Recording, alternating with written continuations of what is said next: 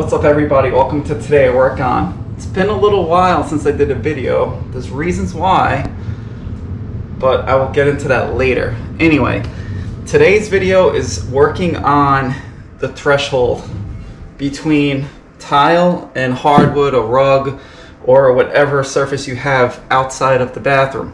This is a big pet peeve of mine. A lot of people install the threshold super high. It comes up and it's like a step. And that is not the way to install these thresholds. These thresholds need to be completely flat. So I'm gonna get into how I install these completely flat from tile to hardwood. Let me get into it. First step when you install your threshold is cover the floor, obviously. Your second step is when you don't touch your existing floor that's here, because the thresholds are usually, they're a certain size, but to make sure you want to have a nice tight fit, put your tile down first. What I do is I run it from door jamb to door jamb. I run a straight line and then I cut the tile. I wait for the floor to set up. I don't put it in right away.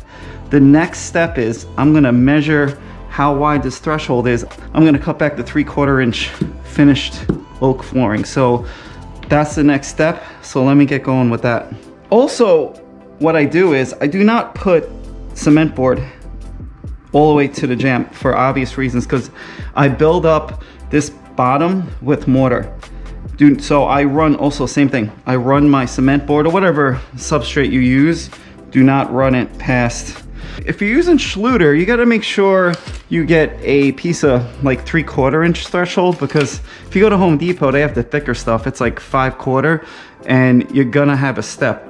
So keep that in mind. This piece I got from my supply house, my tile shop, and it's around 3/4 of an inch. So I have room to work. So now what I'm gonna do is, all you need is a 2-foot level, pencil, and then I'm gonna measure this. So what we have is we have 4 inches. So I'm gonna go back and I'm gonna cut 4 1/8 of an inch. You know what? I'm gonna cut 4 1/4 just to be safe. So 4 1/4, there's plenty of room. So it'll give me a 1/16 over here, and it'll give me about 1/8 over here, and I'll have some room to wiggle. Now I have these lines. I'm gonna take my 2-foot level and I'm just gonna go across like so. And it's gonna work out perfectly because I'm gonna get rid of all this yucky wood over here. All right, next step, I'm gonna get my vibrating saw and we're gonna cut this all out. To be a little more efficient, I'm gonna use my circular saw. I'm gonna set it to 3/4 of an inch full, and then I'll rip as much as I can here. So, and that's the most I can do. Oh, I have to clean that up, but the rest, the 2 or 3 pieces, I'll get with the vibrating saw.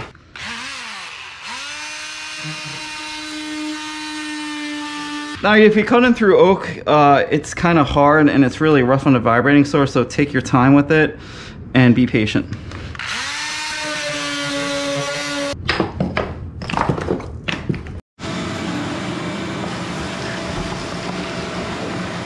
Next up, we're going to measure this threshold, and I have 24 1/8 of an inch. So I usually take 1/8 off so I could give it a little bit of space. So we'll cut this 24 inches with the grinder. So I'll mark it with a pencil and mark it with some tape. So 24 inches, check. All right, let's cut this.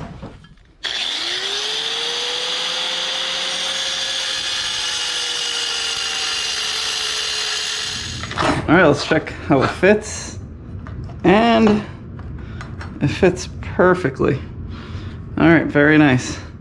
All right, next step, we're going to put in mortar. I'm just gotta be a little careful because it gets stuck in here. But what I'm gonna do now is we'll fill this up with mortar. I usually cheat it too. I usually add some screws just to hold it up a little bit. Now people are gonna be like, oh, you put mortar on plywood. Modified mortar can actually be put on plywood, no problem. So I'll dampen it real fast. And you can see this is modified mortar in here. It's not moving whatsoever. So let me start working on that. As you see, I'm measuring right now. So we have 5/8 of an inch, and then we have about 1 inch to the tile, and then 3/4. So I'm gonna put it a little bit on a slope, so it's nice and level with both floors. You don't want this to be a step. You don't want it to have, you don't want to come up a 1/2 inch. I don't know why people do that. This bevel, I split the difference, so it's gonna be even to right about there. It just looks so much better. Trust me on this. So let me put in the screws.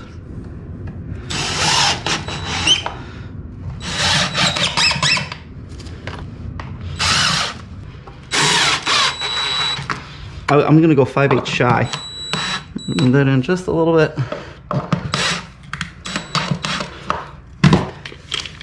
The screws are not holding up the threshold. It's the mortar holding up the threshold. I just like when I'm massaging in the mortar, it's easier to have the screws there, so I don't have to pull it back out, because you'll see once I set this piece of threshold, it's very hard to pull back up because the mortar grabs it really well. So let's put in 2 more screws and then I'll get the mortar. This is perfect. This is exactly what I want. So boop, hit this with grout, and it's perfectly even. And I'm just gonna ease this edge right now with my sander, and then I will put the mortar in. With the plywood, now we're going to put the mortar on.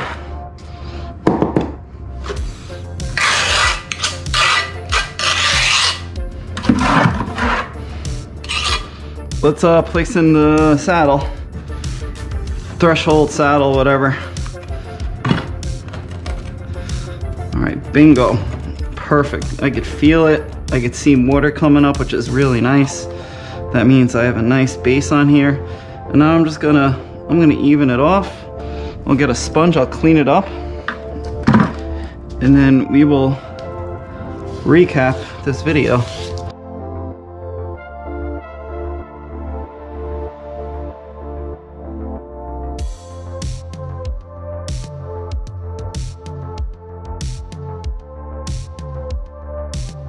Well, there you have it. This is how I believe is the right way to install a threshold. Now again, everybody does everything differently. I'm not saying it's right or wrong, but this is the way I install my threshold. I hate seeing steps as a threshold. I like super smooth transitions. It looks way cleaner, and I just like it so much more. So that's a wrap for this video. Thanks for watching. If you like these types of videos, please like them.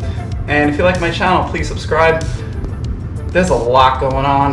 I can't get into it, but there's a lot going on. There's gonna be a lot of changes going on. There's gonna be a lot of cool videos, and just stay tuned. So again, thanks for watching. Catch you next time.